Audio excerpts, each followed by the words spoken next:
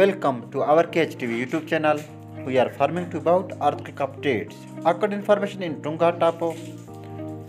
According to the German Geological Survey has reported, the epicenter was reported shallow the strong magnitude 5.1 earthquake, South Pacific Ocean, 289 kilometers south of Nuku'alofa, Tongatapo.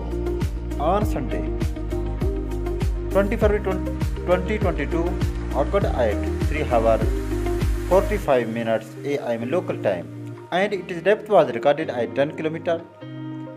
For more information, visit our YouTube channel, like, share and subscribe.